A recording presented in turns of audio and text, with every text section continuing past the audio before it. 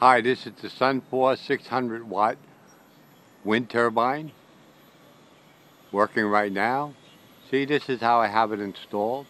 I have it installed on the side of the house with 2x6 pressure treated wood painted, screwed into the stud to the house with the pipe they suggest, schedule 40 pipe, with the pipe fitting screwed into the pressure treated 2x6.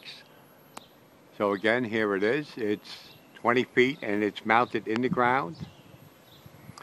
Now I'm going to show you where I have this connected in my shed. And I also have solar power panels, which I'll show you.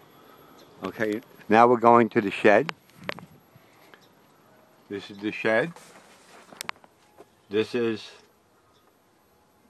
the battery controller for the wind turbine, my inverter, and my battery control boxes for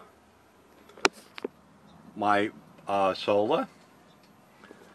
Now I'm going to show you some of my Harbor Freight panels.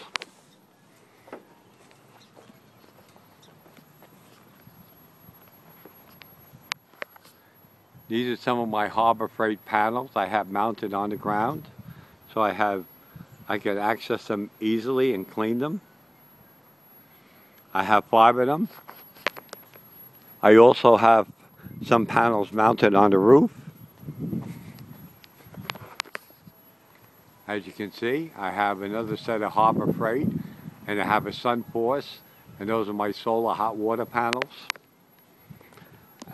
And I would like to sum that up, and that's my wind turbine and solar system.